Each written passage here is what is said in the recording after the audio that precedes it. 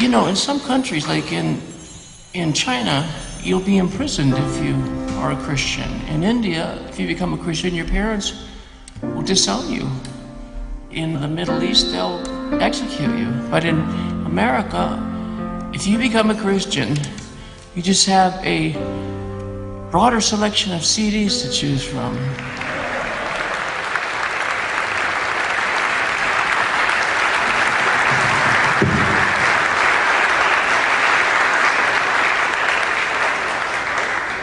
Thank you for inviting me back after 35 years. I'm glad you've forgiven me for whatever it was that kept me from coming back sooner.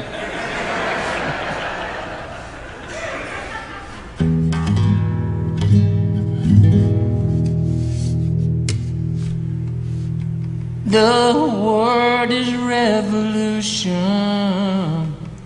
but no one's fired the shot. Every side has battle plans with detailed counterplots, and the world is closely watching as we near the battle line. So if you're truly wise, you keep your eyes on Palestine.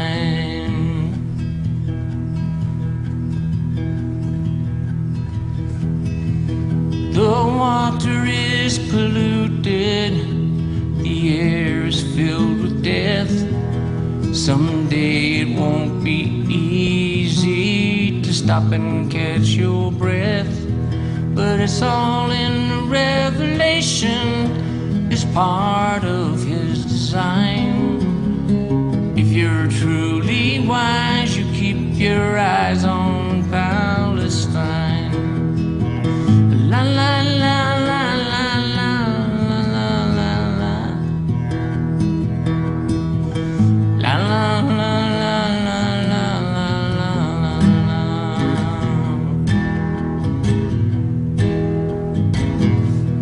Well, I marched for peace in Washington. Things were getting hot.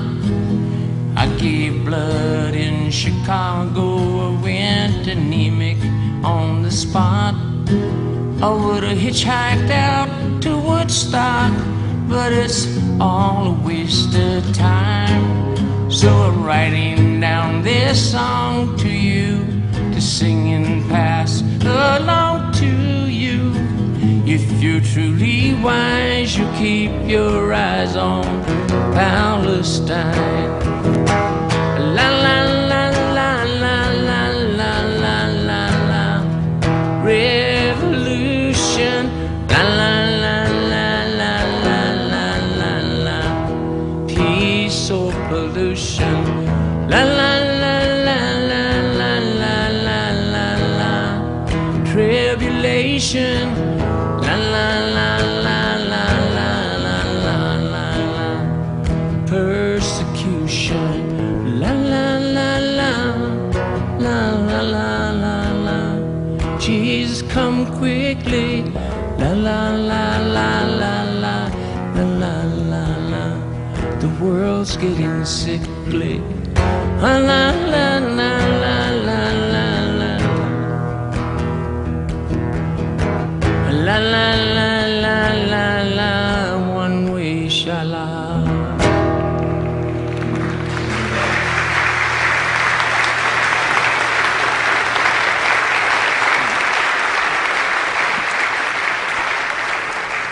Thank you. It's hard to know what to sing in a church. I spent most of my time singing in places that are not Christian places. But my heart is most warm for not just a concert, but concerts that I did for 10 or 15 people. But it doesn't really matter what size audience there is. There is no such thing as an audience. There are only individuals. God is speaking to people individually. He's not saying, hey, you guys, listen to this, check this out. And then His Spirit does not broadcast a general message to everybody. God's a very specific God. He loves you. And when you come to church, you don't come to church, you come to God. And if you come only to be part of a group, you're missing some of the beauty of being a Christian. Sing a song. I don't know. This song has nothing to do with what I just spoke about. I have no idea what this next song is going to be.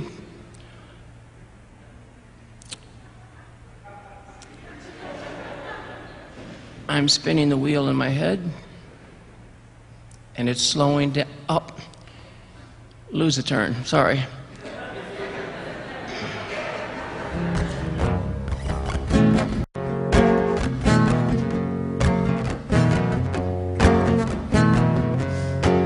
Alice Cooper is a drag queen, Bowie's somewhere in between. Other bands are looking mean. Me, I'm trying to stay clean. I don't dig the radio. I hate what the charts pick. Rock and roll may not be dead, but it's really sick. All over the world, disc jockeys talk the same. Every town I play is like the town from where I came. Except for this town. I always say that. Tonight I really mean it. I always say that too. Well, the Rolling Stones are millionaires, flower children, pallbearers. Beatles said all you need is love, then they broke up. Jimmy took an overdose, Janis followed so close. The whole music scene and all the bands are comatose. This time last year, people didn't want to hear. They looked at Jesus from afar, now they call him superstar. Dear John, who's more popular now? I've been listening to some of Paul's new solo albums. Sometimes I think he really is dead. Well, it's 1973, I wonder who we're gonna see. Who's in power now? I think I'll turn on the TV. The man on the news said China's gonna beat us. We shot all our dreamers, there's no one left to lead us. We need a solution, some kind of salvation. Let's send some people to the moon and gather information. They brought back a big bag of rocks. Only cost $247 billion. Must be nice rocks. You think it's such a sad thing when you see a fallen king, then you find out they're only princes to begin with. Everybody's got to choose whether they will win or lose, follow God or sing the blues, and who they're gonna sin with. What a mess the world is in. I wonder who began it. Don't ask me, I'm only visiting this planet. This world is not my home, I'm just passing through. Thank you. Thanks.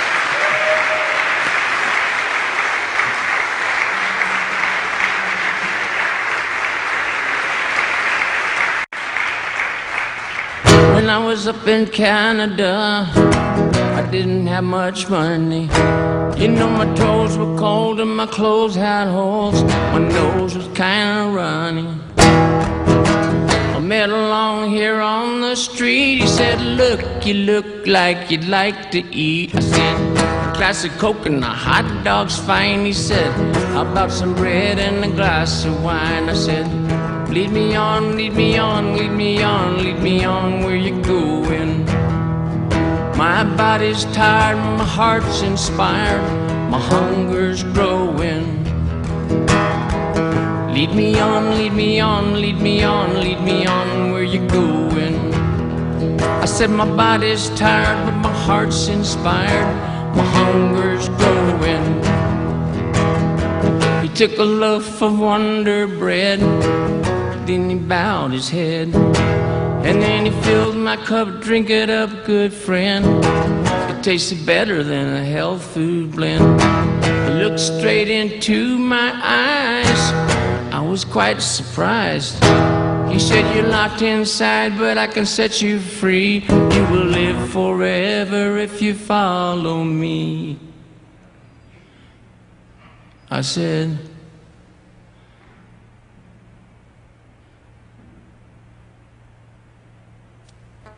lead me on, lead me on, lead me on, lead me on, where you going?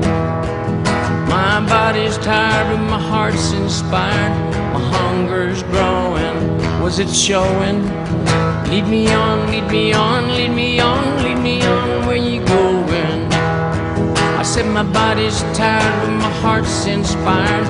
My hunger's growing. Well, when I was up in Canada, I didn't have much money. And my toes were cold and my clothes had holes. My nose was kinda runny, wasn't funny. I met a long hair on the street. He said, look, you look like you'd like to eat. I said, a glass of Coke and a hot dog's fine. He said, how about some bread and the living wine? I said, lead me on, lead me on, lead me on, lead me on, where you going? Whoa, I said my body's tired, my heart's inspired, my hunger's growing. Whoa, lead me on, lead me on, lead me on, lead me on, where you going? Whoa, I said my body's tired, my heart's inspired, my hunger's growing. Yeah.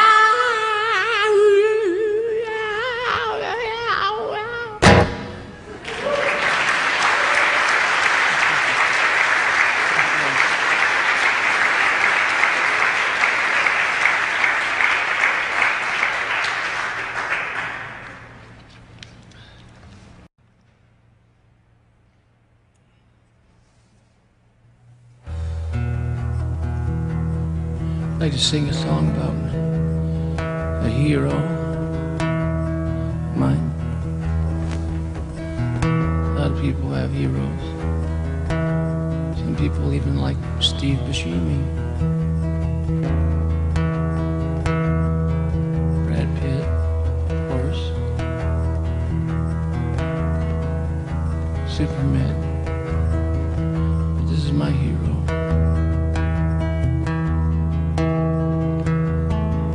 Some say he was an outlaw, that he roamed across the land with a band of fun-schooled ruffians and a few young fishermen. No one knew just where he came from or exactly what he'd done, but they said it might be something bad that keeps them on the run.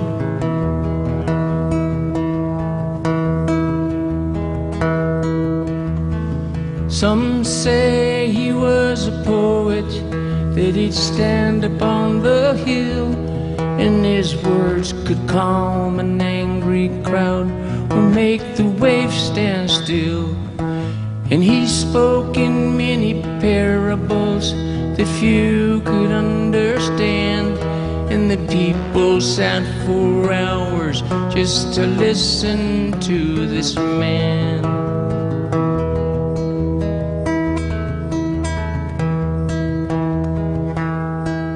Some say he was a sorcerer, a man of mystery.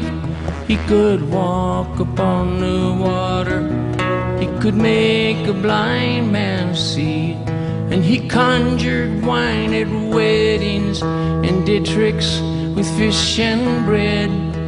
He spoke of being born again, he raised people from the dead.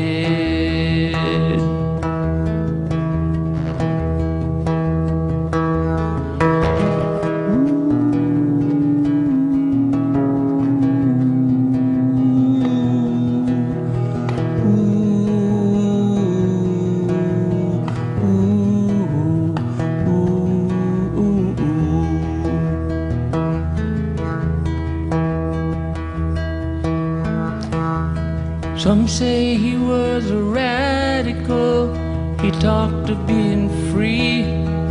He was followed by the masses on the shores of Galilee. He spoke out against corruption, and he bowed to no decree. And they feared his strength and power, so they nailed him to a tree.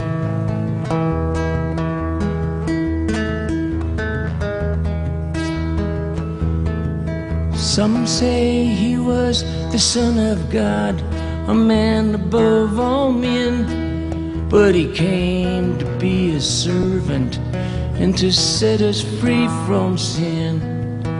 And that's who I believe he was, 'cause that's who I believe. And I think we should get ready, 'cause it's almost time to leave. And I think we should get ready, 'cause it's almost time to leave.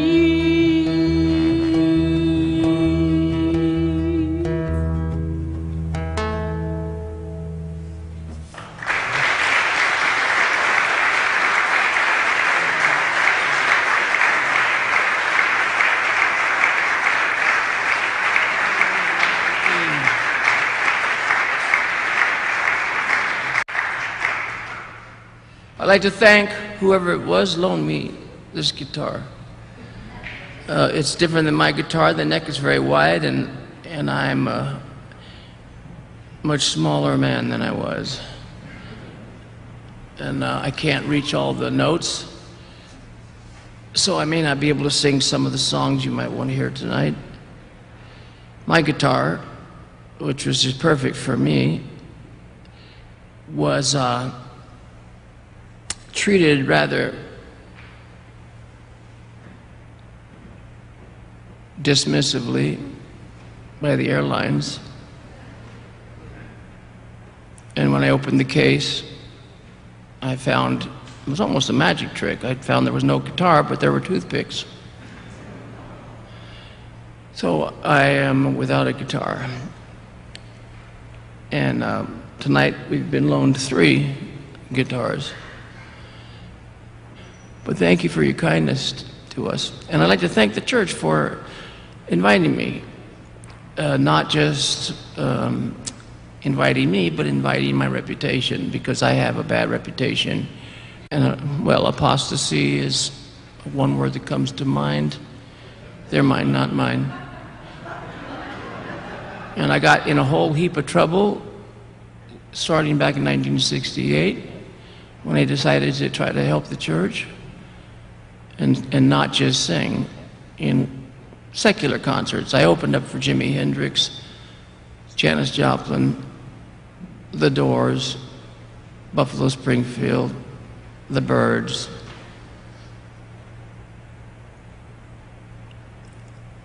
The Animals, and I thought, I only want to sing for non-Christians.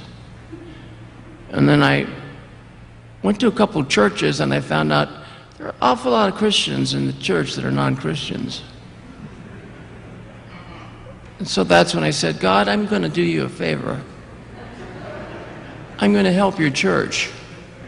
I'd like to tell you, in your personal life, in your spiritual life, never volunteer. First of all, God doesn't want you to tell him what you're going to do for him. He only wants you to obey and do what he tells you to do. And you might think you're doing the right kind of thing. Like I could have said, I'm going to be a missionary. And if I am not skilled to speak the gospel and to treat people and bind their wounds and teach them how to plant corn or whatever they grow, you know, it could be a mess. I could ruin their village. It takes a village. After a while, I realized it's not that I'm sinning by doing church concerts. It's just that it's not a good fit. And one of the signs was that I was never invited back.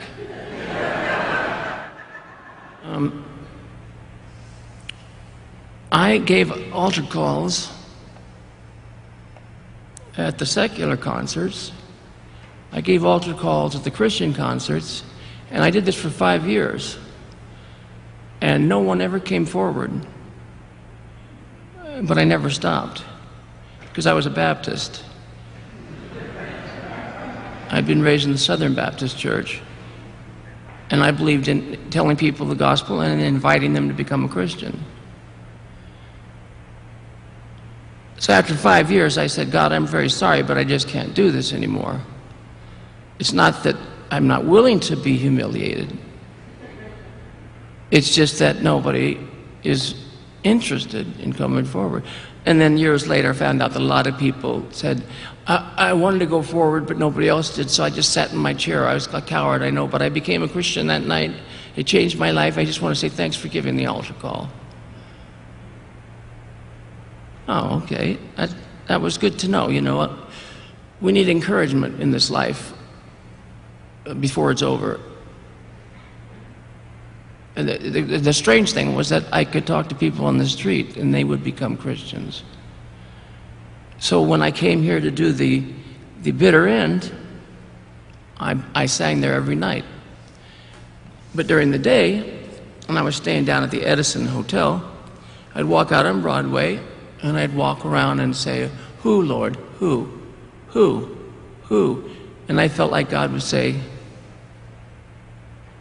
So I'd go over and talk to that person, and sure enough, they'd become a Christian. Or I assumed they would bow their head and pray with me after me explaining Jesus. I didn't know for sure. You very rarely know for sure if someone will stay with it. But, you know, I had learned never volunteer.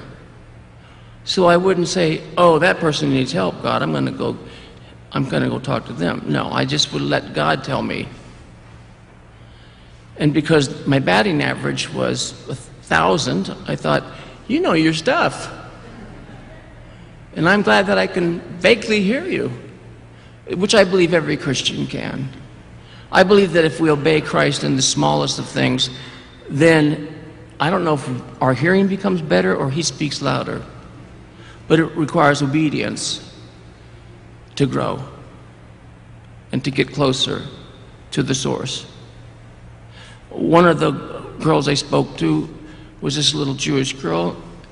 She was teaching kindergarten, and I talked to her about Jesus, and she didn't pray. And I thought, well, that's very strange. But she said, I would like to come to one of your concerts, but right now I have to get back to work. And off she ran.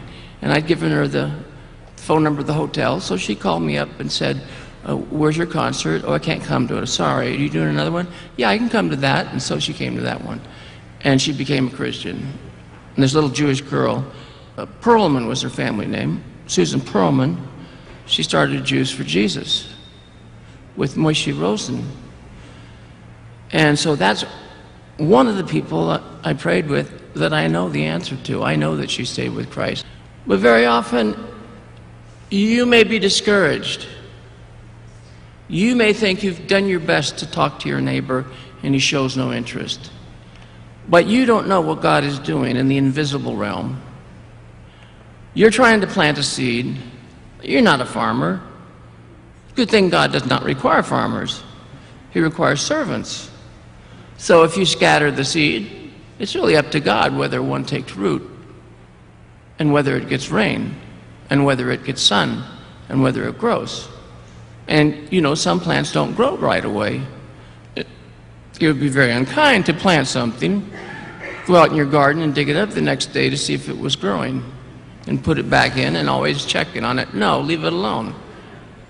Only do what God says. If God says, well, now you got to go water it, then go water it. I find that a good watering instrument is the lawnmower.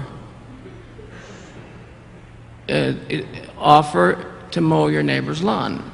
Hey man, you look like you've been through a hard week. I've had a really good week. Can I mow your lawn for you?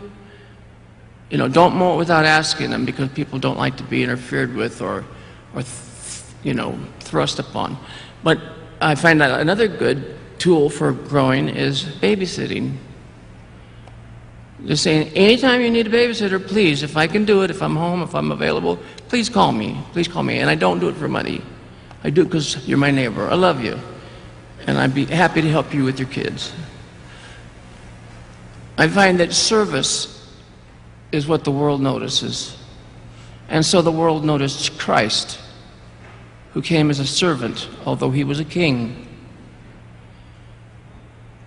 And when he raised people up from their pallet by the side of the road, and they walked, he did that as a servant to them. He did not say, I'm assuming, because it doesn't say this in Scripture, but he did not stand there and go, "Step right up, ladies and gentlemen, you are about to see one of the great wonders of the world. This man is going to get up and walk. You know him, you've known him since birth. He's been crippled all his life, but today, I tell you, he is going to walk away carrying his pallet. So, are you ready?" Jesus doesn't do that. And he doesn't say, "And you can get 2 for 5 shekels. Right here. It's holy oil. And here's some sand from Israel." Oh, that's right, we're in Israel. Never mind, never mind. I'll offer that to Americans. There's a lot of charlatans.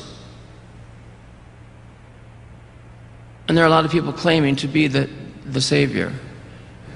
And, you know, the Bible says something interesting. I'm going to sit down for a second.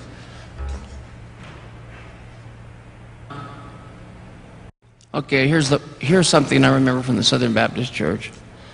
Service is over. Anyone who's not a Christian, first of all, let's bow our heads and close our eyes. No looking.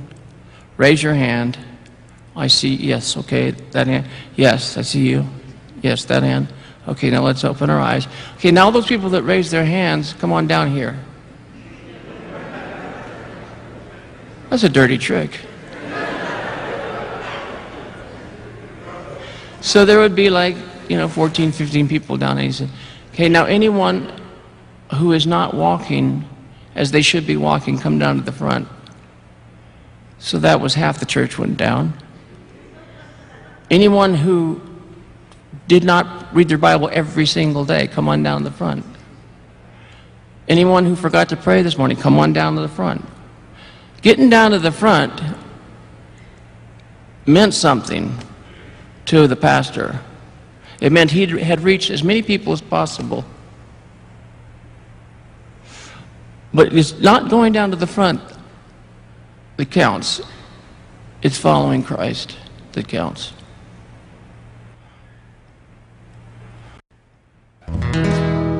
Well, my life is filled with songs, but I just could not get along without my friends.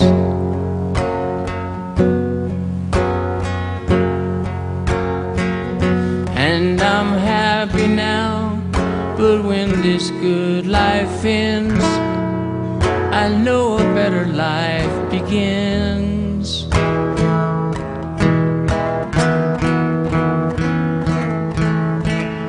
And love to you, Sir Stonehill, with your guitar full volume on your amp.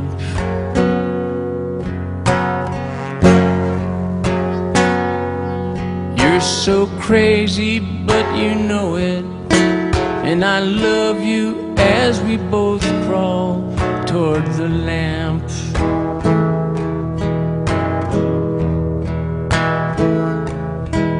With Clapton on guitar,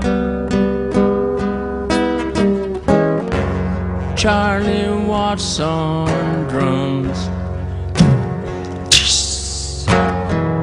McCartney on the Hofner bass, with blisters on his thumbs. Dear Bobby, watch your fears all hide and disappear while love inside keeps growing. Oh, let it keep growing. You're older but less colder than the jokes and fucks you spent your childhood snowing.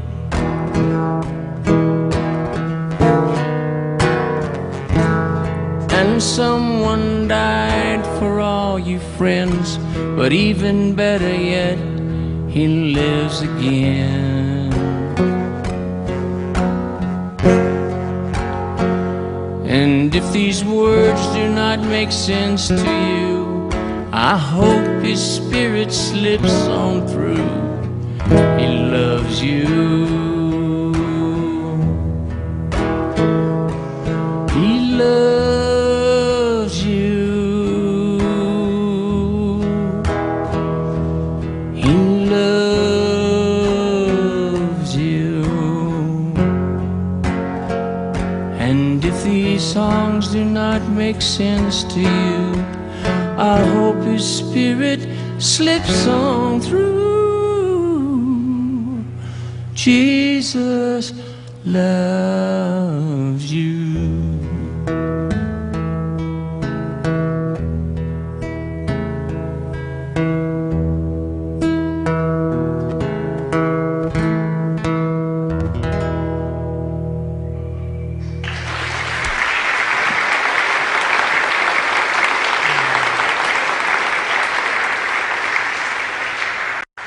I'd like to invite my friend Dennis Fridkin up on stage. He was in the band People with me.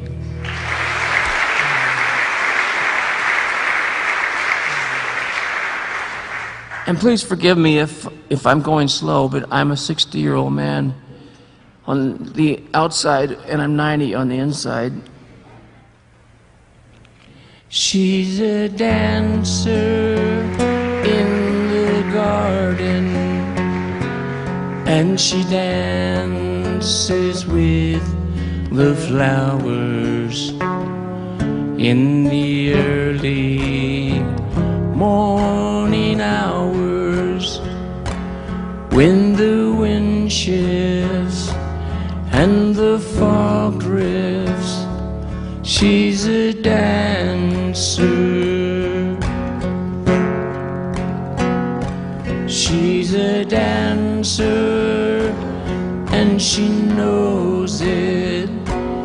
Everywhere she goes, she shows it. Condescending, not pretending, no regretting, nor forgetting. She's a dancer.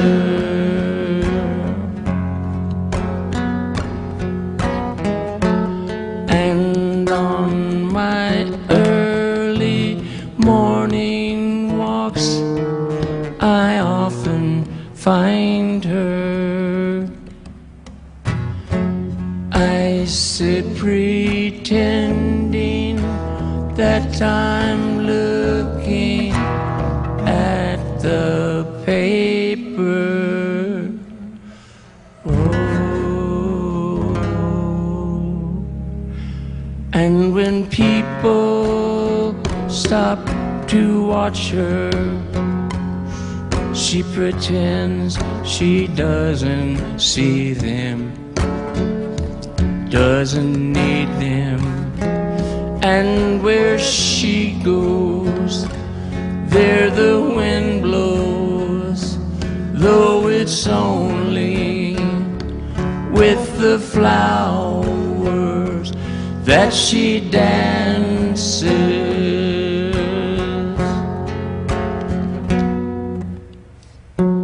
And on my early morning walks, I often find her. I sit pretending that I'm looking at the paper. Ooh.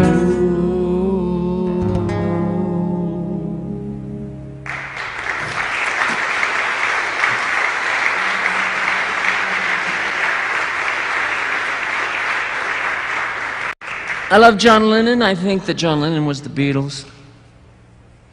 I think Paul McCartney was a friend who joined the Beatles, who also had a lot of talent for being charming and and cute. But I feel like the spirit of the Beatles was in John. Not that it matters, the Beatles was just a group. But John Lennon wrote a song, and I don't know if you know this, but the last 3 months of John's life, well, he and Yoko were separated for quite a while, but living in the same building, Dakota. But they lived on different floors in different apartments. She was busy running their empire, making more and more money, and he wanted to quit. He wanted to retire. He wanted to spend time with his family. And she was saying, do one more album, one more album. And he loved her in the wrong way, which is that he submitted to her. He wanted her to be happy. And I'll bet she could be very unhappy. So he was working on another album, but he was also reading the Bible all day, every day, for 3 months. This is according to his personal assistant, who was there at all times in case John needed something. John wrote 2 songs about Jesus that have never been heard. I have copies of them because of a journalist friend of mine named Steve Turner, who wrote the book called Amazing Grace, and about 20 other books. And Steve, although he was blatantly a Christian, was friends with so many rockers. Paul McCartney commissioned him to write 2 different books. U2 had him write 2 or 3 books. Eric Clapton did a book with him. I mean, this unassuming Christian man had the ear of the rock community, and he was such a good writer. Most of them approached him at different times to please write a book for them, because they wanted a really good book, not just some hagiography about them. So he said, you mustn't let anybody ever listen to these tapes, because I promised John I wouldn't bootleg them. So John, and this is nothing you'll ever read in any of Yoko's books, God bless her. And I pray for Yoko. I have a lot of love for her. And I have an awful lot of love for John and for Paul. I've spoken to Paul before. He played a trick on me once. He walked up behind me and got right in my ear and said, I like your music. And I whipped around thinking it was one of the guys in the band. And I saw it was him. And I couldn't speak. Inside, my mind was racing. You can't be Paul. You don't live in Los Angeles. You live in Strawberry Lane or something like that. You're a Beatle. You can't be here in LA, and you can't talk to me. But he had heard my music, and one time he said in the Swedish press that if Larry Norman had only chosen not to sing solely about Jesus Christ, he would have been one of the stars of the 70s, which I totally disagree with, because you have to write commercial songs to be a hit artist, to be a star, and I've never written anything commercial. I've devoted all of my songs to Jesus, and I'm not even sure they're good enough for God, but I know God loves me and accepts whatever we give him, even if it's the mite. But I don't write commercial songs. But it's nice that Paul regarded me as a decent Christian, one that had value, because sometimes rock and rollers, they know people who are Christians and they lose respect for Christianity. And you would if you were a rocker and people, you know, fussed over you, and you know, you are just a man.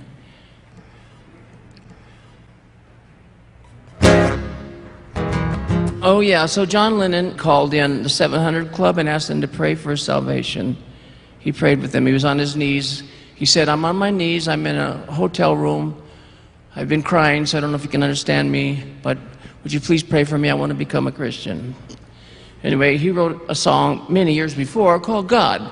Because John, as I said, I think John was the Beatles, the spirit of the Beatles, or the soul of the Beatles. He was always trying to find something more. He was looking for truth. And so he wrote this song, God. And he didn't know who God was or what God was, but he knew that it wasn't what other people leaned toward or believed in this world. So he's saying, I don't believe in Beatles. I don't believe in Maharishi. I don't believe in the primal scream. I don't believe in, you know, and then he ended up just saying, I believe in me, Yoko and me, and that's reality. So I wrote this song called God Part 2. And then a group called U2 wrote a song, and they called theirs God Part 2. So I call mine God Part 3. I don't believe in Beatles. I don't believe in rock. I don't believe in the cutting edge. That's just journalist talk. I don't believe in the cover story or even the gospel charts. 'Cause you can easily hit #1 with a bullet but totally miss the heart. But yes, I believe in God.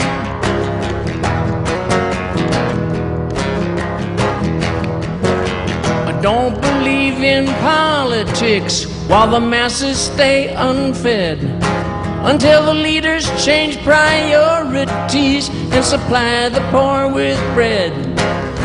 I don't believe in revolution or the empty words of peace. You can tear all of the governments down, you still won't find release. But yes, I believe in God. Take it, boys. Were you in Santana?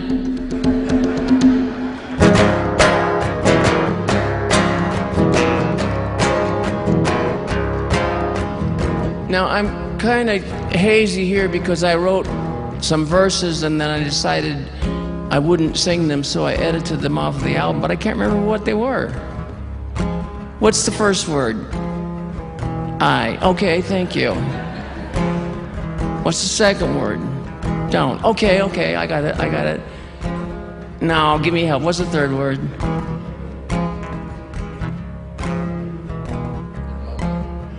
Your mumbling is right. Don't believe in Esperanto. They wouldn't know. They're not old enough. Or the dreams of Babylon. If we all spoke the same language, long ago we would have built the bomb. No recognition.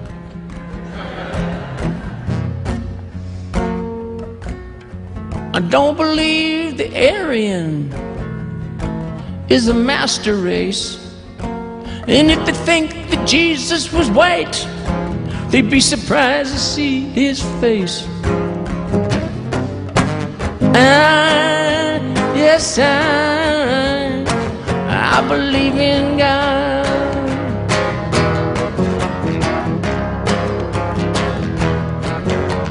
Don't believe in other stuff.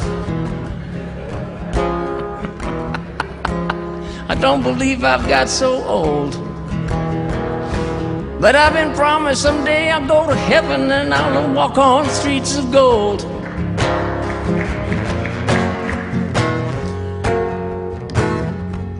I don't believe I tried to sing this song.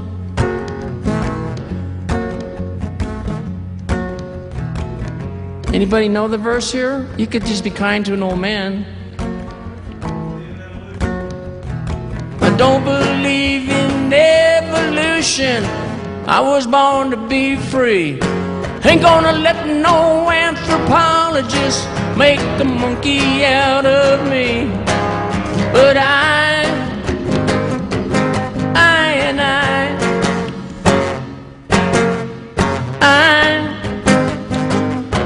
yes,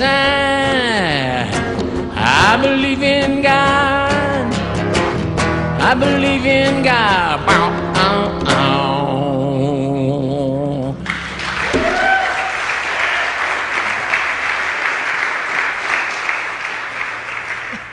I'm telling you that you all have trials to face. And when you do, please believe that God can help you, no matter what the trial is in your life. If it's poverty, you know, you've lost all your money, your car broke down and you're on the freeway and nobody's stopping for you. Whatever it is, God has a plan. God has a way. You are His child. He will always take care of you. I went into the hospital in 1992, clutching my chest and screaming, and I couldn't stop. And I was screaming and screaming. Finally, just to get rid of me, they took me out and put me in a back room. And then somebody came in and said, can I have your name? Okay.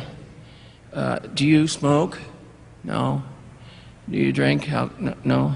Do you take drugs? No. Do you do heroin?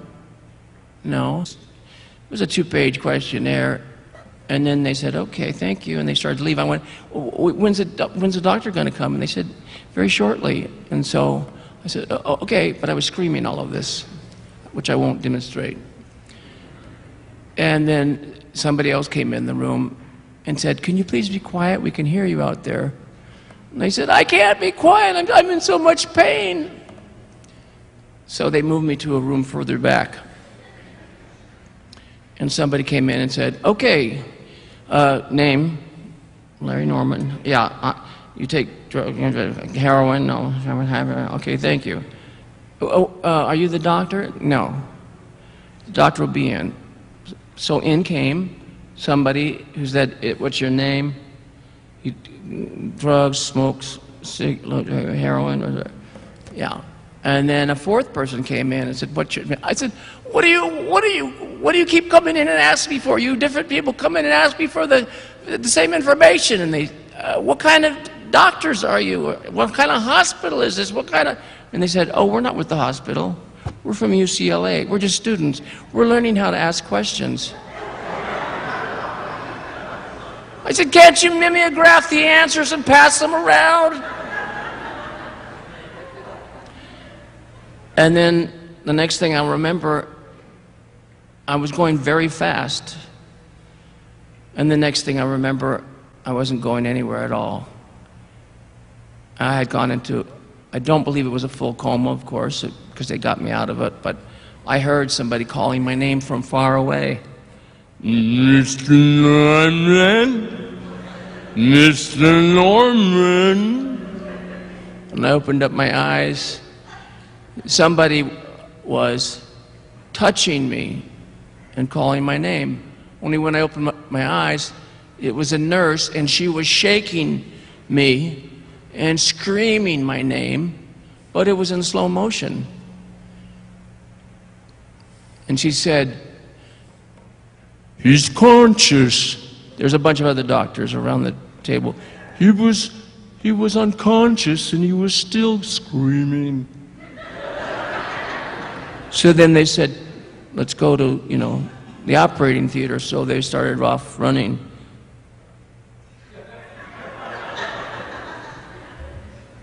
Stats. So somebody gave me a shot, and I said, what is that? I could talk normal, but they couldn't. What is that?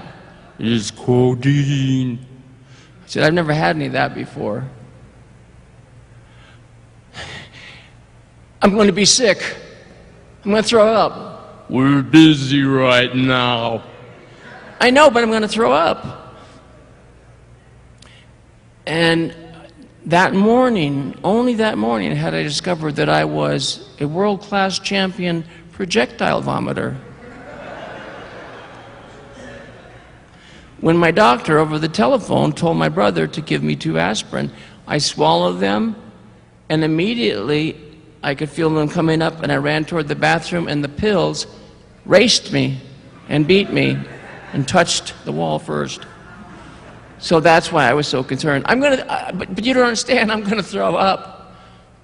And there was maybe 6 or 7 of them, and they were very busy. I was glad that they were, you know, taking care of me now, and there was all this beautiful, expensive equipment all around.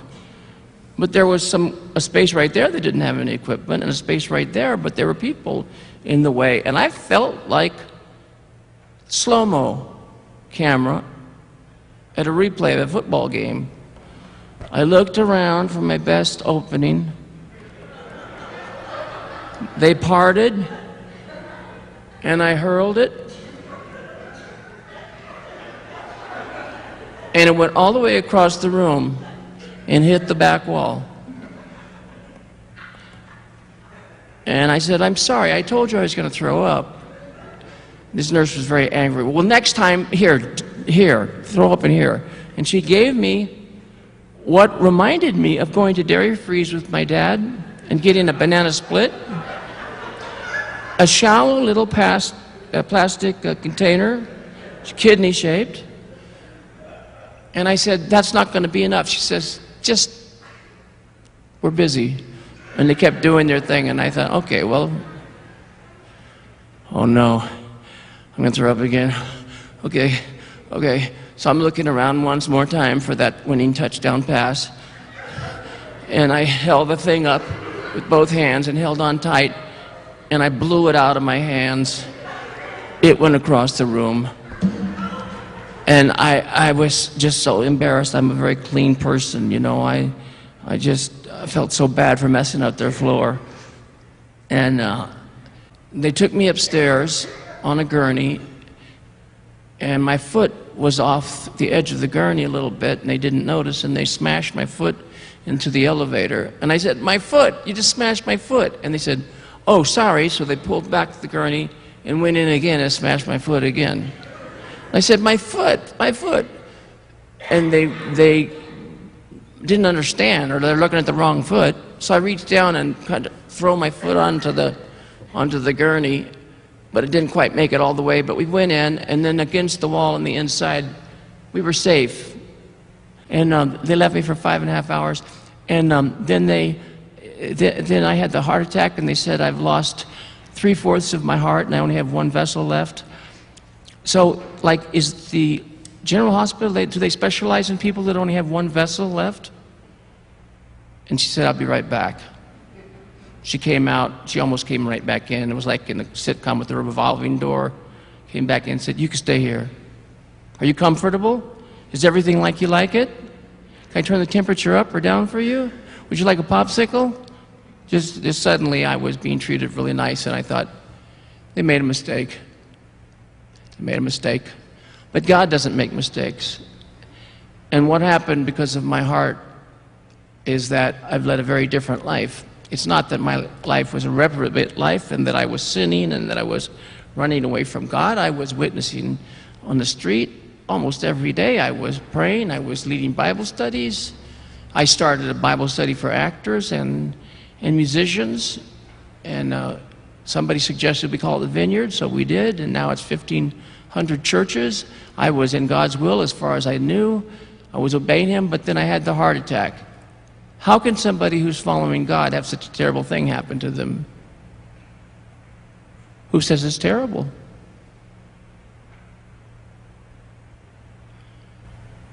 I grew. I fell more deeply in love with God. I had more charity and compassion for man. I was very happy. I had been in an airplane and the ceiling broke off of the roof and fell onto my head, smashing me down into the seats, and I had brain damage for 12 years during this period of time leading up to the heart attack. I went to Russia, and to stop the concert, the KGB poisoned my brother and I in the restaurant. And when we went up to our room feeling unwell, there were 3 gigantic nurses inside the room. They weren't nurses. They were big. They were like football players, and they knew nothing about medicine. They put a blood pressure thing on me inside out, upside down. It fell off. Then they put it on again, inside out. It fell off. Finally, they put it on right, figured out what Velcro was for, pumped it up, and then never looked at it. And after about 5 minutes of them talking to the concierge in Russian, I started, my circulation was cutting off, so I tapped on her shoulder. Yeah, it looked like a him. You know, the kind of women that run really fast in the Olympics, the Russian women. And she just took it off and then kept arguing with the concierge. And I kept saying, I'm fine. And then this big nurse started poking me in different places and asking, whatever she's saying. And the concierge was saying, does it hurt? I said, no. Does it hurt there? No, it doesn't hurt. Then she gets down to my appendix area and she's pushing extra hard. Does it hurt? No. So she pushes harder. Does it hurt? No. She pushes really hard. Now she's doing a handstand on my, you know, practically, and she's, does it hurt? No, and you could tell them I'm not going to the hospital. The minute I said that, it was incredible. They all understood English. And the big one in the front turned to the one in the back and did one nod. And that one opened up a valise and pulled out a needle, started walking toward me. Now there was no way I could get out of that room. I was laying down on bed and they were blocking the door. What do you do when you're in a situation like that? Come on, you've been in that situation. What did you do? So what do? You pray. And my head was so messed up by the drugs they'd given me in my food. It was just swimming around, but there were 3 of them, and I remember this Bible story from the Old Testament about the Jewish nation was up on a rise looking down at the enemy who was about ready to kill them. There were 3 different factions, 3 different countries, 3 different tribes had come together, all to slay the Israelites. And God told them, don't go down there and fight, instead praise me. So they stood on the top of the mountain praising God. The 3 armies below got confused, turned on each other, attacked each other, and killed each other until no one was left alive. And that's all I could think of. And I said, okay, God, this is not my best prayer, but can you please make these people turn on each other and fight with each other, argue with each other? And immediately, they started doing that. They started yelling at each other in Russian. I don't know what they were saying. And then the concierge kind of swept them out of the room, just nudging them little by little, and looked back and went, like, I don't know what happened, but you're a lucky fellow. Because she knew they were KGB.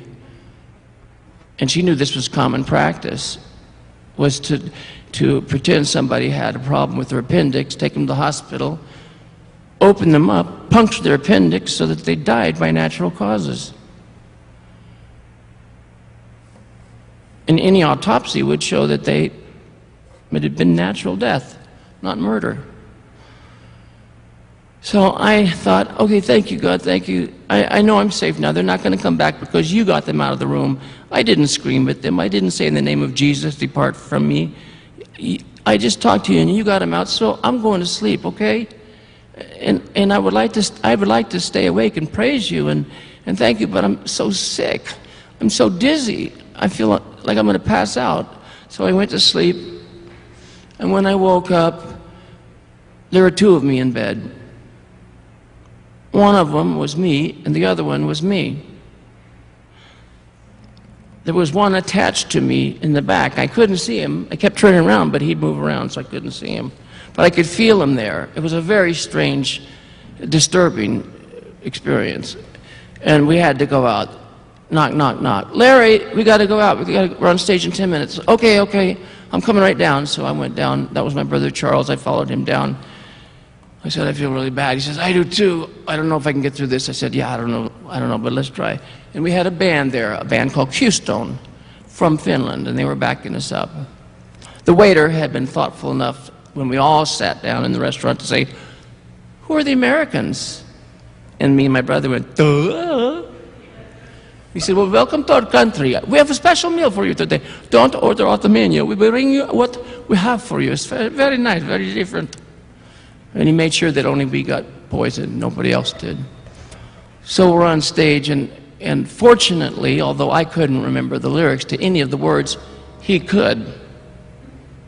So he was feeding me the lines just a split second before I had to sing them.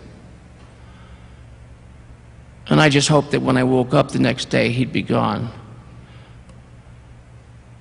And I couldn't figure out, why did they hurt us? What did we do to them? We're not dangerous. We're not political dissidents. Why'd they have to poison us? This is just unbelievable. Well, what happened next was more unbelievable. The doors all opened up, and soldiers came in every door with their rifle raised, with a bayonet on the end, with their rifles pointed at the audience. And somebody came up on stage and said, go, I don't know what he said, but apparently it was, get out of here and go home. Because the audience dutifully filed out quickly as possible. And then they told us, in English, you have to leave this country. But the Kremlin gave us a visa. We have a 10-day visa.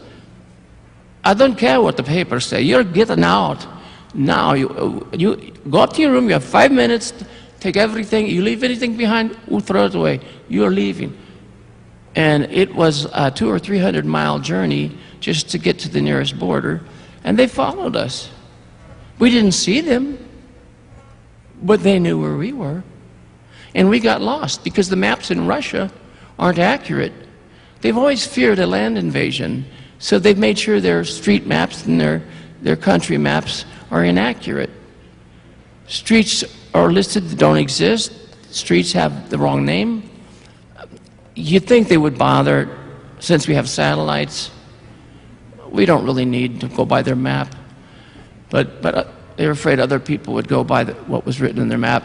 So we got lost for 20 minutes, and we finally found our way back to the main road and went down.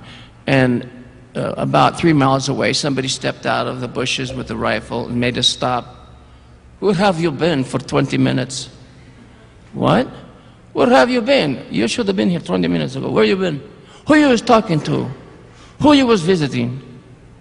Nobody. We don't even know anybody here. Where were you? What did they give you? Nothing. We got lost. We don't know anybody. We're not giving anybody. We're not taking anything. You can come in and check. Please come in and check. It's all right. Go ahead. Go ahead. Get out. So how can a massive, powerful governmental structure be afraid of a singer, of a poet, of an author? But they are. And so they confiscate people's manuscripts. They put poets into jail. They try to kill this singer here. I'm certain that I wouldn't have come out of the hospital. I got back to America, and my father said, "What happened? You look terrible." I said, "Dad," and Charlie and I told him, and Dad goes, "No, that never happened." "Yeah.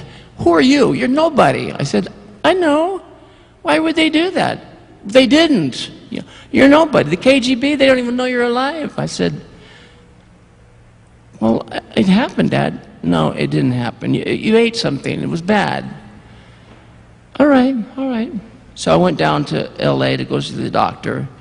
He said, "Okay, I'm getting symptoms, but I don't know what it is. What happened?" I said, "Oh, nothing. We were just on tour. We probably picked up a bug."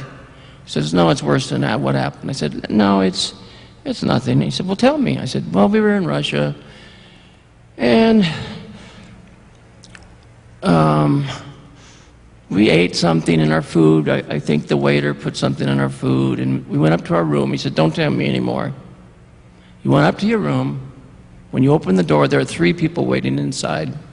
They were dressed like nurses. They knew nothing about medicine. They tried to take you to the hospital, and they told you you needed an appendicitis operation." I said, "How do you know this?" He says, "They're felchers.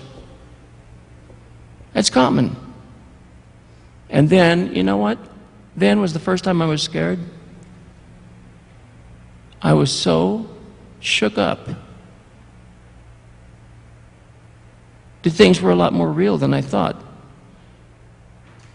That things were gravely serious. But again, I ask you this question, and this is not a prepared speech, but what do you do when you have an insurmountable problem? When you have no money, you just got fired, your dog just ate your cat, the neighbor mowed your dog. What do you do when you have no way of continuing on your path? There's a rock that can't be moved by you. Well, there is no rock so large that God can't lift us over it or take us around it or lift it up and let us go under it. And you have to not leave here tonight thinking, oh yeah, we heard some music and some artist people came to town and yeah, he loves Jesus a lot. And I want you to leave here going, I love Jesus a lot, saying it of yourself. I love Jesus a lot. And I believe that God is in control of my life. And I believe that nothing will happen to me that God can't solve. And I believe that no temptation will ever overtake me that's not common to man, but that God has provided a way of escape, that I may be able to endure it. The beautiful girl next door with the low-cut blouse, I will be able to endure it. God will change my heart. God will change my eyes. I won't be tempted. I'll minister to her when she has a proper blouse on.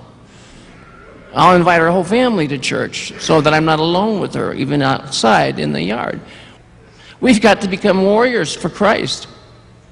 And it's not like when the Jesus movement existed, when people thought all they needed to fight Satan was a piece of paper saying one way, God loves you. No, it's a real battle, and we're losing it. There was a time when I was young that I said, oh, there's a prostitute. She needs you, Lord. But what I learned was that, oh, there's a businessman in a very nice suit with a beautiful briefcase. And he needs you? All right, I'll talk to him. I learned that God, the whole world is God's market audience, you know, his target. He loves everyone. And I fear that I'm talking too long, and I pray that God will translate me shorter in your mind, and this is the way I've lost my audience. I started out with thousands of people in every concert, and I lost them little by telling them about Jesus. They just wanted the music. They wanted me to rock out, and I don't rock out. Jesus rocks out. And all I'm concerned about is your spiritual life, not your entertainment quotient. But I will now attempt to do something which is one of the reasons you came for, and it's music. Yeah, here's a little number with numbers.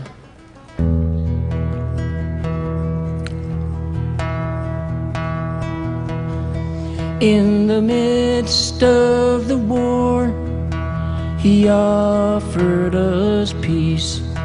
He came like a lover from out of the east, with the face of an angel in the heart of a beast. His intentions were 666.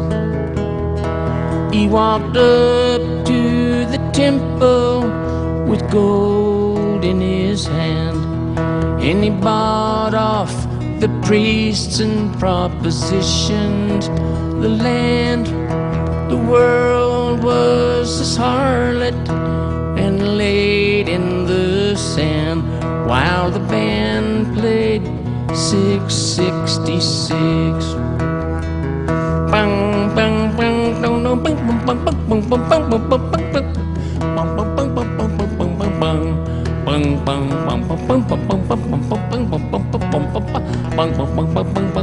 bang, it's on the album.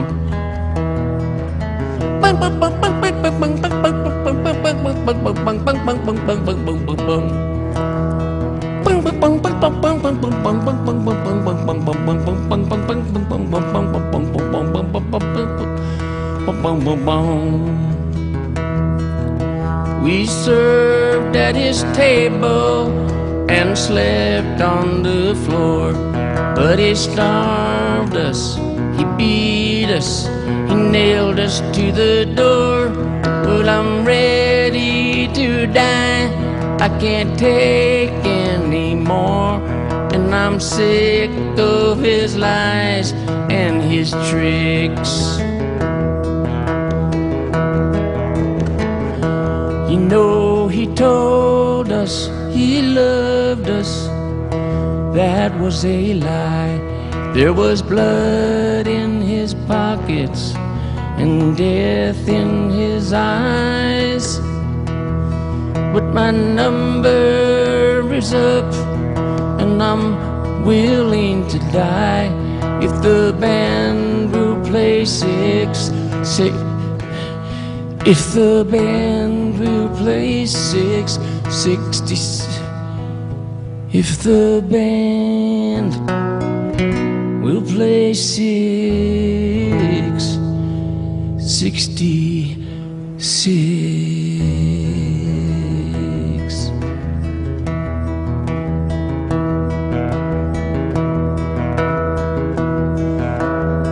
Bang, bang, bang, bang, bang, bang, bang, bang.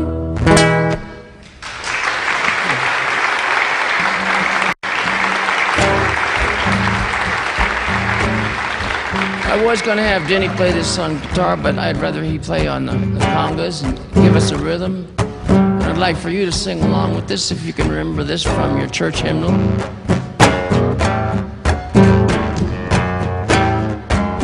When you know a pretty story, you don't let it go unsaid.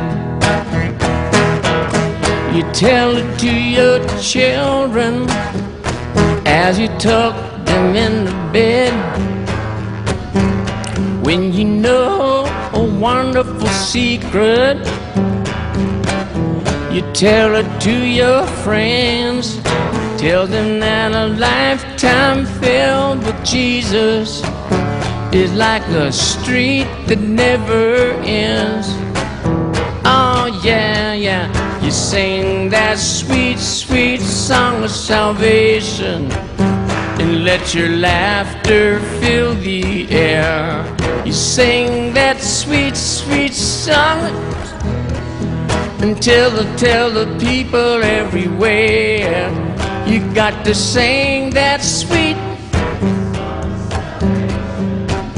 to every man in every nation. Sing that sweet, sweet song. That's right. Let the people know that Jesus cares. Ba-boom, boom, ba-boom. Na na na na na na na na na na na na na na na na. Your turn. Na na na na na na na na na.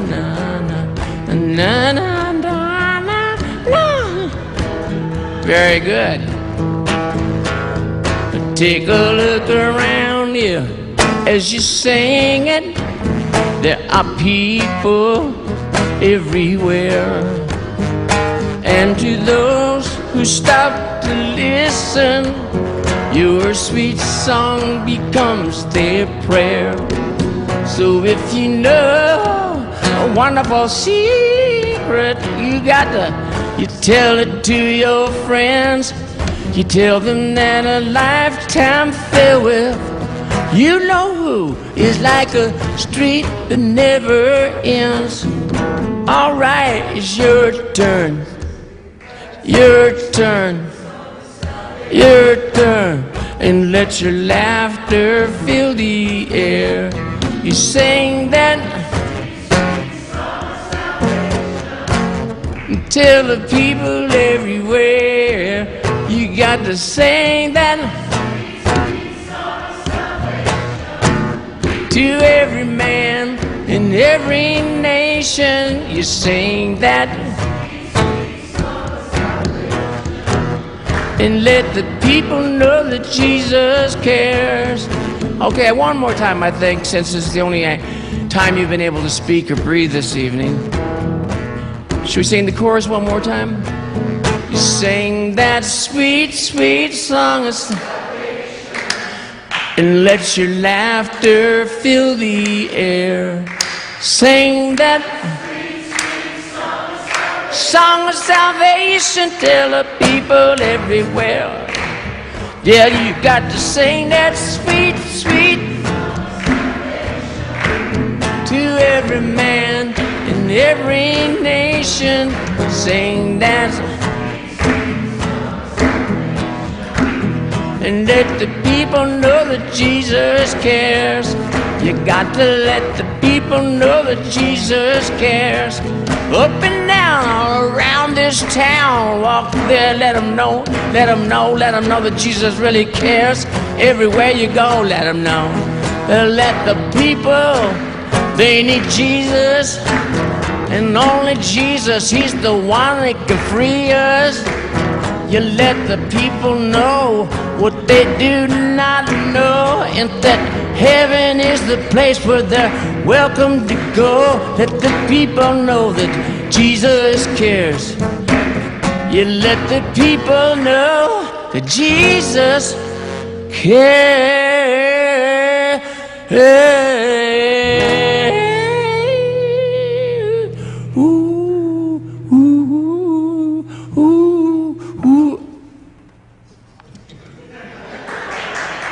Cares.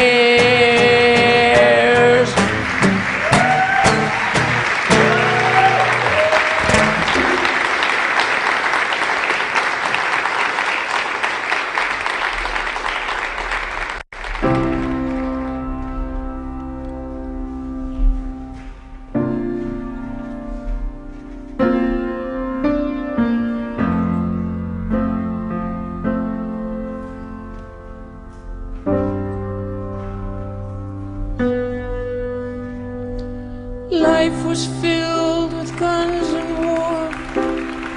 Everyone got trampled on the floor. I wish we'd all been ready. Children died, the days grew cold. A piece of bread could buy a bag of gold.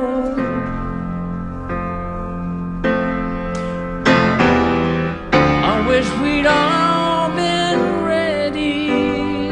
There's no time to change your mind. The sun has come and you've been left behind.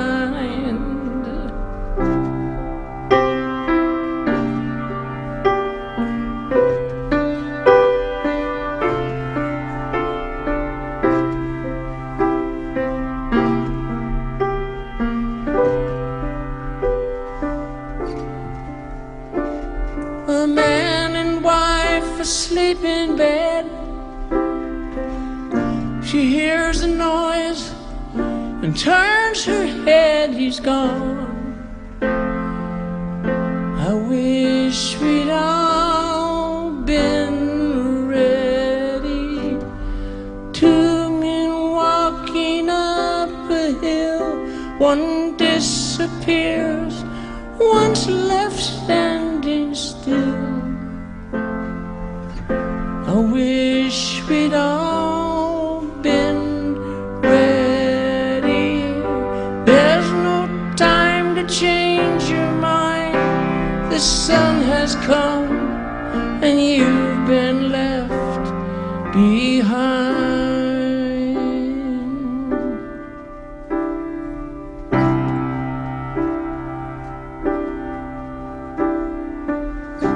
I am a servant, I am listening for my name. I sit here waiting, I've been looking at this game that I've been playing, and I keep staying much the same.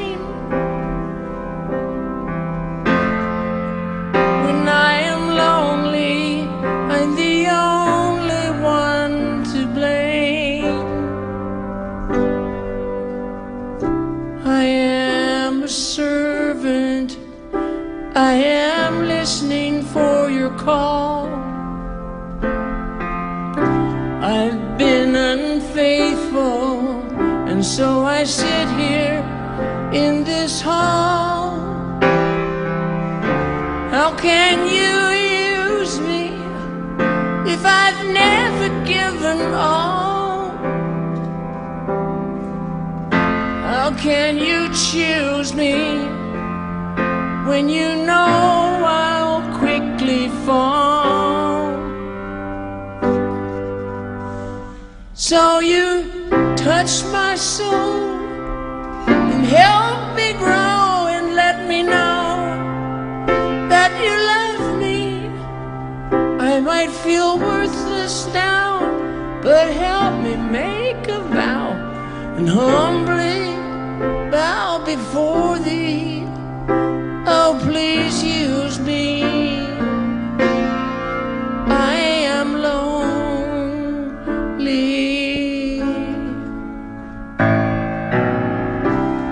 I am a servant getting ready for my part. There's been a change, a rearrangement in my heart. At last I'm learning there's no returning once I start. To live's a privilege, to love is such an art.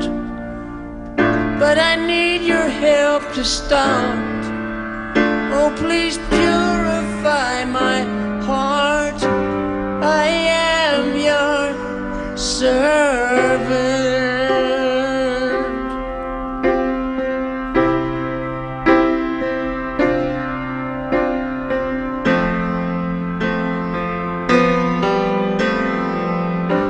All been ready. People died, the days grew cold. A piece of bread could buy a bag of gold. I wish we'd all been ready.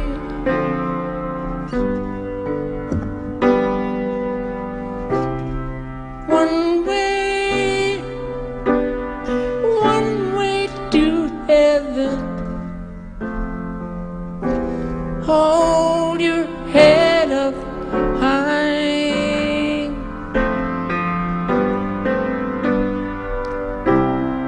One way, free and forgiven, and you are children of the sky.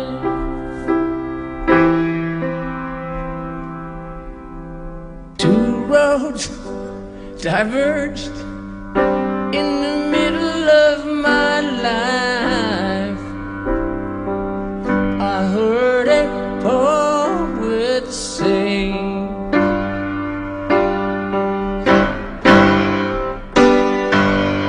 I took the road less traveled by, and that's made the difference. Every night and every day, so I say, one way to heaven. Hold up high your hand.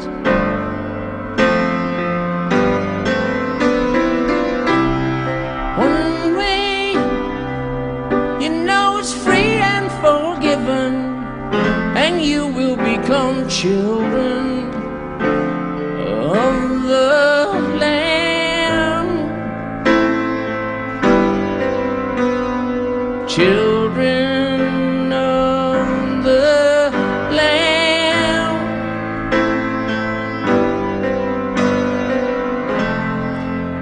I've been walking down this road in my life.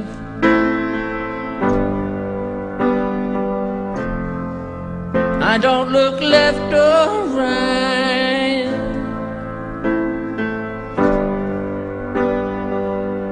Help me face the light help me make it through the night.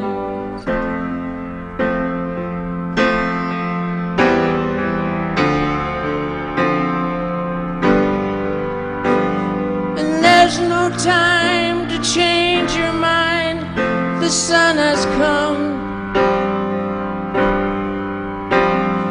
There's no time to change your mind, the sun shall come.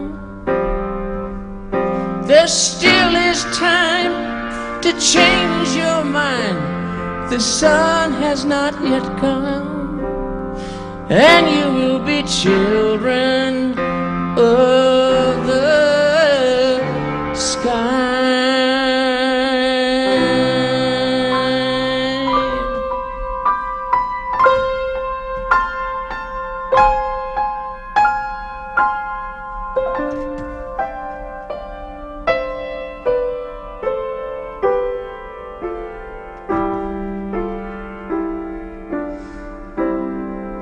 I don't believe in miracles or stories with a happy end. Oh no, I don't believe in miracles. I know what's real, I don't pretend. Life is no one's friend. But then you opened up the door, you walked right in, and all my fears fell on the floor. Do you suppose a miracle is happening to me? I don't believe in miracles. I've been around, I've seen enough. The only way to get along, baby, you must be strong, you must be tough. Life is one big bluff. But then, all of a sudden, I felt so strange, I felt a change come over me. Do you suppose a miracle is happening? I had a baby out of wedlock, her old man got me in a headlock. I was an unwed father, but don't bother feeling sorry for me. I took a lot of LSD, I smoked a lot of marijuana, but it did not help me, it did not set me free. Jesus, why'd you go and do it? Why'd you help someone like me? You changed me, you forgave me, and I swear you set me free. You took away my problems, you took them all away one by one. I guess God knew what He was doing when He sent His Son.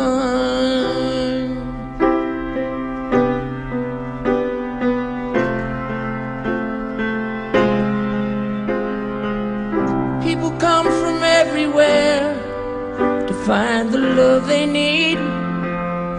They come for love on Haight Street. And the people there all care for one another and try to love everybody that they meet. There's lots of love on Haight Street. Love, love, love, that's what everybody's looking for.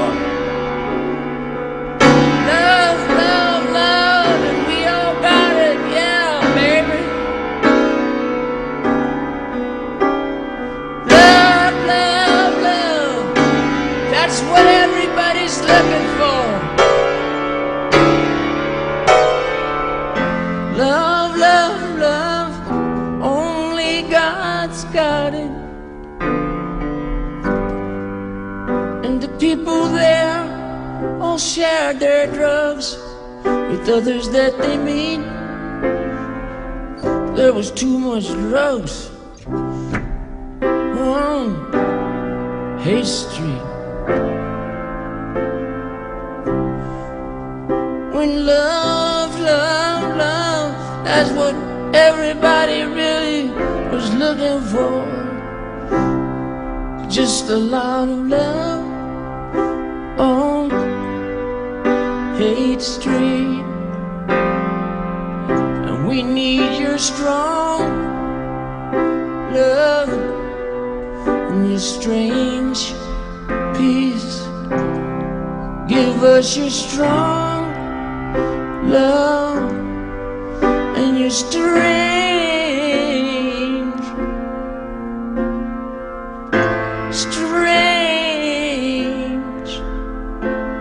peace. Good night. God bless you.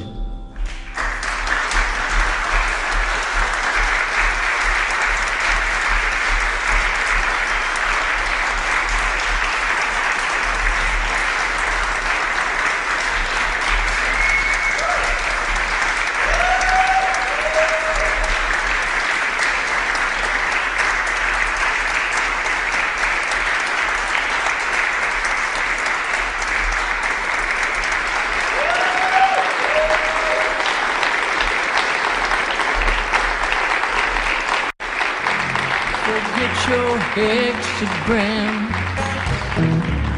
you soon feel fine. Thank you for breaking all of the rules so that the rest of us could have a lot of fun with spiritual music that's not staid and dry. Don't mess with gypsies, and don't you have your fortune read. Even the words you wrote back then are still truly relevant now. On the floor, and don't you listen to the dead. You can't hitchhike Your impact your way to on all of our lives is just amazing. I'm just glad that I have an older brother, you know, a kindred spirit, a brother to look to that's been an innovator. No reincarnate episodes. You can't hitchhike to heaven. You've probably influenced me more than any other minister. By just being good. The rules were set down long ago when the spikes went in the wood. Go, Larry. The Lord is my shepherd. I shall not want for anything, ever. He leads me beside the still waters that cause me to feel peaceful. He maketh me to lie down in green pastures so I can relax. He restores my soul. He makes me to walk in the paths of righteousness for His name's sake.